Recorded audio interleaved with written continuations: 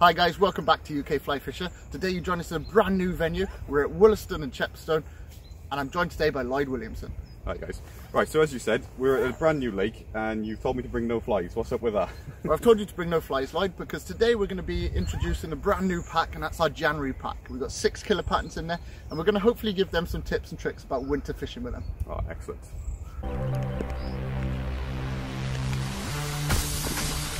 There we are, black mamba proving its worth again. Double figure fish there easily.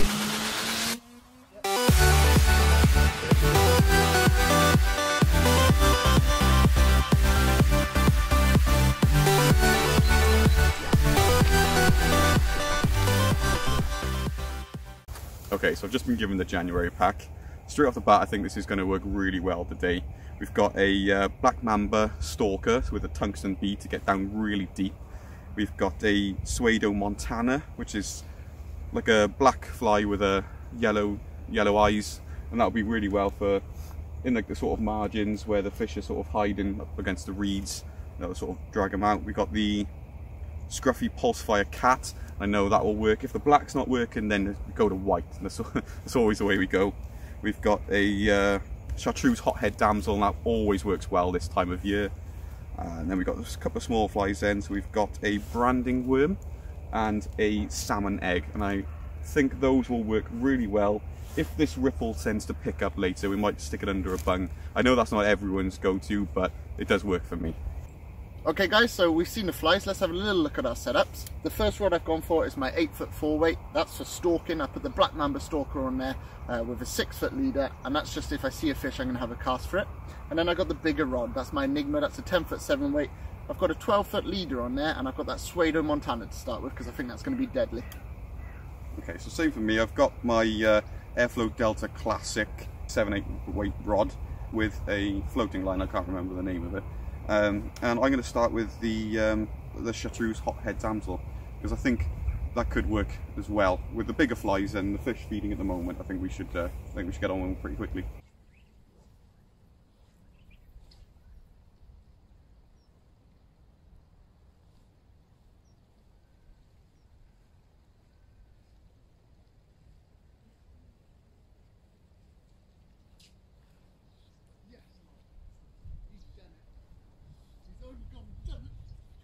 Yeah, so we've been here about 20 minutes. I've got on the Chartreuse Hothead Damsel. I thought that might work well because I got my floating line. I got about an 8-foot leader, and we've been seeing them rising, so I thought they're going to be close to the surface. Let's go in again. They're going to be close to the surface, so I've been doing a slow retrieve. I've had 2 takes on it, and with that one I let it sit for about 5 to 10 seconds, and he just nailed it on the way in. Then let's see if we can get him in. Have a good look at him. Fish number 1 took the Chartreuse Hothead Damsel.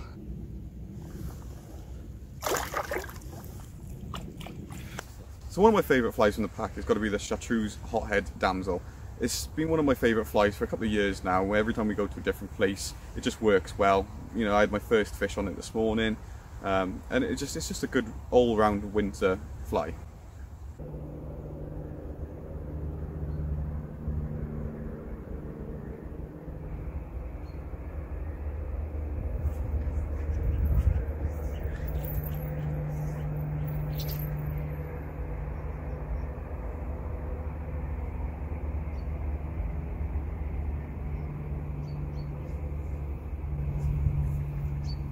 Right guys, so as you can see, they're all rising behind us, but I think the angle I'm going at isn't quite right. So a top tip would be that you could see fish rising, you're not catching them, change the angle, cover the same fish, often you get a take.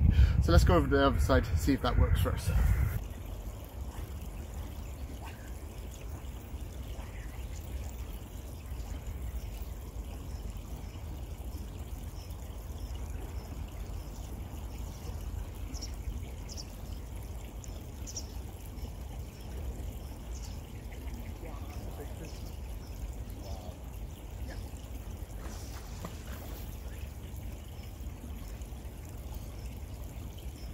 Looks about ready to move into the net. So as you can see there, just nipped to that Montana. Cracking fighting fish. I'm very impressed with the quality already. Let's get him back. Unhook him there. Just slide him back in the water. What a great start to the day. The two flies on this pack that I recommend the most for winter fishing are definitely the Pseudo Montana and the Black Mamba Stalker. Black and green is an essential winter colour. It always catches fish. We had that first fish on that black and green Pseudo Montana this morning, and the Black Mamba Stalker has done incredibly well for us throughout the year, in fact, and it's great for stalking fish. So these two are flies I will not be without when I go winter fishing. For the Stalker, usually I'll have it on a smaller rod. I'll go around and find the fish, see their reaction, gauge their depth, put it in front of them, see if they want it. Usually they will. They'll attack it out of a predatory reaction rather than out of hunger. They do not like this fly, and that's why I always have one in my fly box. Now the Pseudo Montana is a newer creation. It's just an updated version really of a Montana fly, which is always successful in the winter. So we've added that in there, but of course we've added our own little twist to it because we want to give the fly something different they haven't seen before, and that usually works for us. So these two flies are basically our bread and butter of winter fishing, and I wouldn't be without them. Okay guys, so there's a lot of fish rising behind me, but it is a catch and release venue, so I got a feeling they're shy. So one tip for the winter would be to make sure you approach the water slowly from a far distance and try not to get too close because you're going to spook fish. Let's give it a try, see if we can catch one or two fish.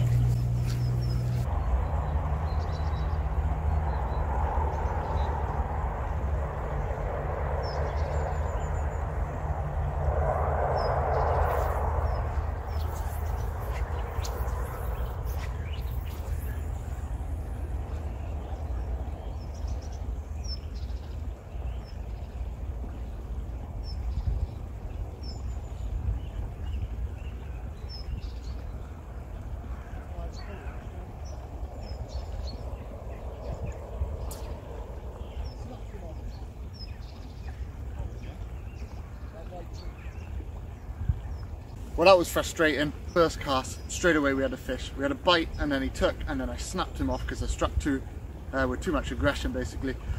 So I just need to tone it down a little bit. Unfortunately I only had one of them flies, but I've just been in Lloyd's box, don't tell him, but we've stolen one of his flies, so we're going to get that straight back on.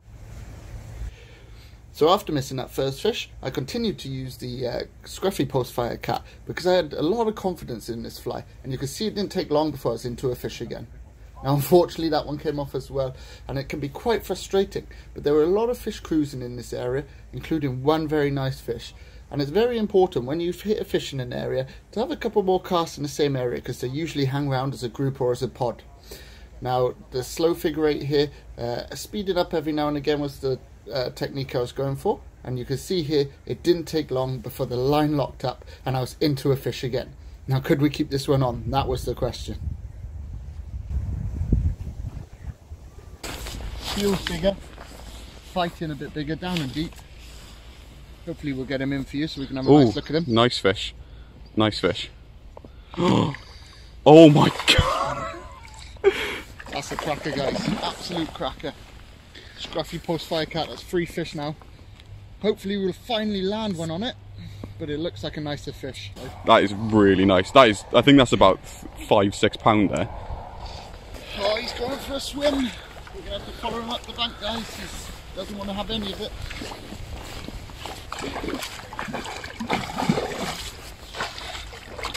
Come on, get him in. Oh, he went over it, into it. Yes! Oh wow, awesome. That is a nice, that, you know when you come over and I was like, there's a big fish by here. Yeah. That was him. That's a cracking fish on that Scruffy Post-Fire Cat. That's a good 5.5 pound, maybe even 6. I'm not going to weigh him, I'm just going to get him back. So after the joys of landing that big fish, I decided to have a little move down the bank back to where I was fishing this morning. Now there's still plenty of fish in that area, there's a pod cruising around, and a Scruffy Post-Fire Cat had filled me with confidence. I'd missed 3 and I'd landed 1, and what a fish it was. So I cast back out, started to retrieve again, and it didn't take long before we were into a fish.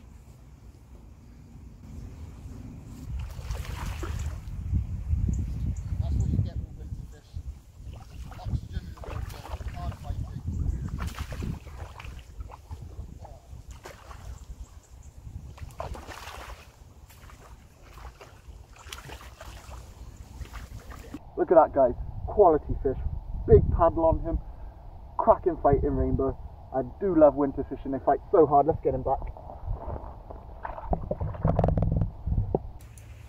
So, after landing them 2 fish and missing a few others, Lloyd clicked on to the fact that the fish definitely wanted that post-fire cat and put one on himself.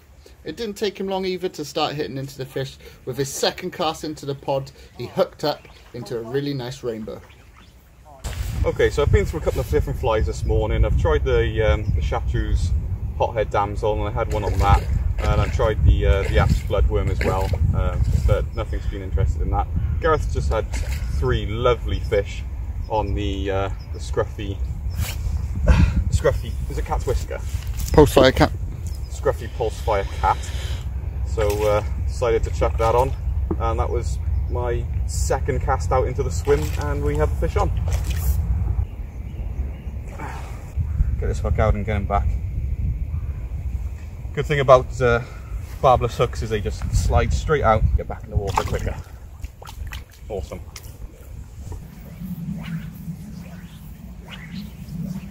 Have you noticed whether I had a fish or not? Yeah. One of them days. Oh shit, I almost went in.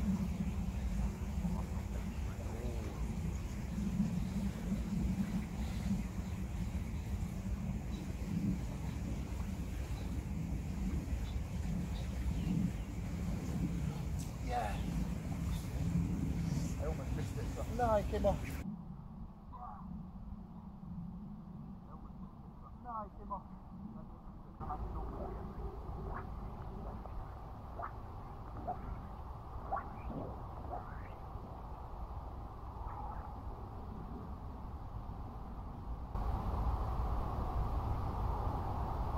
Oh, nice. Oh, that goldie was coming. Yeah, that goldie went straight for it then. Yeah, they're coming. Oh, come on, take it. Oh, he swam off. Oh, you wanted that then at the beginning. Oh, good. Yeah. Nice, nice. I left it there. I wasn't.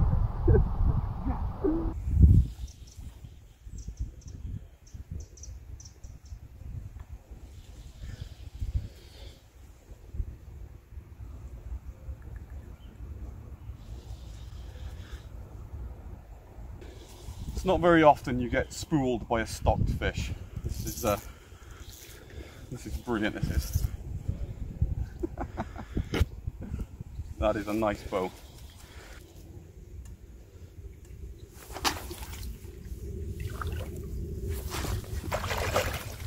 Oh, what a monster. What a fish. What a fish. Absolute monster. PB by far. I think he's probably around £8. I mean, that smashes my PB out of the park. Like, incredible fish, incredible fight. Can't wait to get back out there now. Excellent. Let's get him back. Incredible. Absolutely incredible.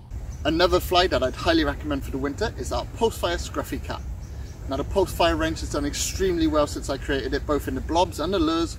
They both seem to catch fish, and in winter time they seem to excel. You saw it today. We had the first 3 fish of the morning on this fly, including that big fish of about £6. So I was really happy with that. You saw Lloyd then went on to it after seeing we were catching well, and he also caught a PB of about £8, and that was a stunning fish, really fat thing, beautiful tail on it. So some tips for fishing it. I'd usually fish it on a floater or a sink tip line with a 10-foot leader. Now, the retrieve you could vary, speed it up, slow it down, but make sure you incorporate a pause, because often just after the pause is when the fish will take. But that's the scruffy post-fire cat, and I highly recommend giving them a go.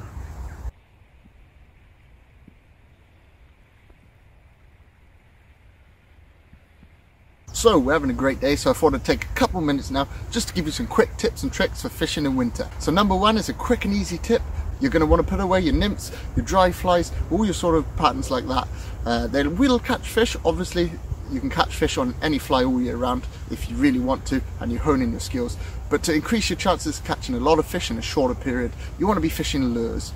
Now, black mambas, damsels, any sort of sonker, snakes, worms, blobs, eggs, all that sort of stuff all the stuff that's maybe a bit scary, maybe a bit too brush for some of you out there, they'll catch really well between sort of December and March. They'll catch all year, obviously. As we mentioned before, you can catch on any fly you want. But if you want to increase your chances of catching fish in winter, I highly recommend using lures. Now your retrieve, always vary your retrieve to find out what they want in a day. Sometimes in the winter they want it static. A bung will be your best choice. Maybe an egg fly, maybe 2 flies under, maybe a couple of buzzers even. Under a bung will work well. But more times than not, when you go out in the winter, you're going to be able to add movement into your fly and catch plenty of fish. Now varying the retrieve is very important, but one of the most important bit is to always incorporate a pause into your retrieve. Not enough people do this. They're stuck on the same robotic retrieve over and over, just doing the same thing, same thing, never pause. When you pause, it lets your fly drop back through the layers like a natural fly would, and then come up again. It also makes it stop where it is as it's falling, and then suddenly it goes forwards, and that sudden movement can often get a trout to take. So there's a couple of quick tips for you for winter fishing. Hopefully they'll help you catch a few more fish. So after giving you them tips, we decided it was time for breakfast. Now after breakfast I came out with a change of flies. I went for that egg fly on the dropper and that Apps bloodworm on the point. We went back to the hot spot, but I noticed there were fish rising further down the bank. So I started to cast and walk towards them with a diagonal approach and noticed that there was a gold trout. So I landed my flies just in front of the trout, and it wasn't long before he jumped on the fly. Now, we were in for a bit of a treat here, because not only did the gold trout take the point fly, but I also, while fighting the gold trout, had a Spartic come and take the egg fly. I had a goldie and the Spartic at the same time, but the gold came off. The Spartic's still on that egg. Unbelievable, guys. Little switch there. Put the egg on the dropper. That Apps worm, which is deadly, on the point. The gold trout took the point. The Spartic took the dropper. The gold's come off, but we've still got the Spartic on, which is lovely to see. Cheers, Lloyd. Yeah, that's it. Oh, I can't believe the gold came off. First time I got the gold to go for anything. Not the biggest fish in the world, guys. Well, off he goes to fight another day. The worm and the egg there proving deadly. That was pretty much third cast there. I went for the diagonal approach because I feel like when we're getting in front of them, they're a bit spooked. The water's gin clear here. They can see us with ease, so a bit of a stealthy approach. Cast across him. I'm pretty sure the gold trout took first because that's the first thing I saw, and then he's come up and had a go at the egg. The gold's come off. Spartic stayed on. What a day's fishing we're having. After that instant success on the egg, we decided to put 2 on. Lloyd also switched over to the egg, and that's when the fun started to happen. We started to hit fish after fish. Feel I don't belong, tell my thoughts to move along, push myself to be the best, die with no regrets, live with every breath, see my message start to spread, and I had so many dreams, then you hit your teens, life ain't really what it seems, try to find out what it means, always do it on my own, so I gotta get through it, and the only thing I know is to love what I'm doing, never give up, never slow, till I finally prove it, never listen to the no's, I just wanna keep moving, yeah, I put out all this art, it's my only medicine, yeah, everything I do, I'm just being genuine, yeah, I'm sick of being screwed, feel my own adrenaline, yeah, I do just what I do. So that's another cracking rainbow here, the Woolaston trout fishery on that salmon egg, number 6 on the salmon egg, definitely working, let's get him back. Okay, so one over the tips I can give you guys is when it comes to winter time, when the weather's cold like this, the water's very clear, so the fish tend to spook a lot easier. So one thing I'd say is to always keep on moving. So spend about 10 minutes to half an hour in each spot, make your way around the lake. It gives you a good idea where the fish are and gives the fish time to readjust and relax and sort of calm down after being fished in that spot.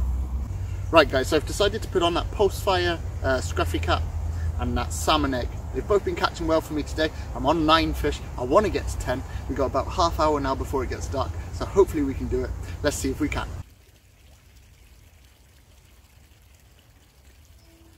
So when I went in search for that 10th fish, I decided to go back to where the day began, and Lloyd had his first fish.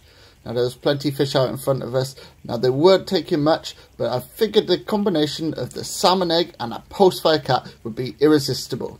And it didn't take long before we were in to fish number 10.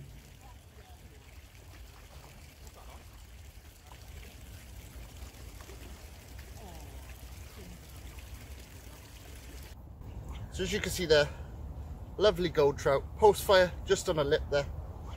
Let's slip him back in.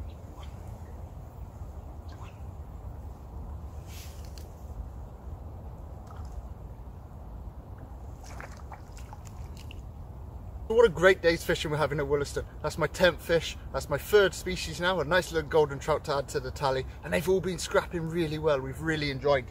I think it was quite a clever idea to put the 2 flies out catching on the same cast, because it'd gone a bit quiet, but it's soon picked up as soon as I put that on. So as you can see, it's getting too dark now to fish. I've had a really good day. Lloyd caught a new PB. How did that feel, Lloyd? That's amazing. Still can't get over it. Just excited, isn't it? It was a lovely fish. To be fair, he had that on the reel for about 10 minutes and it spooled him. Must have been 3 or 4 times. It was a cracking fish. It was brilliant. I enjoyed you coming back. Yeah, definitely visit back. Yeah. Yeah, so thanks Woolaston for letting us fish here. We hope you enjoyed the video and we hope we've given you a few tips that will help you catch some winter fish. Thanks now.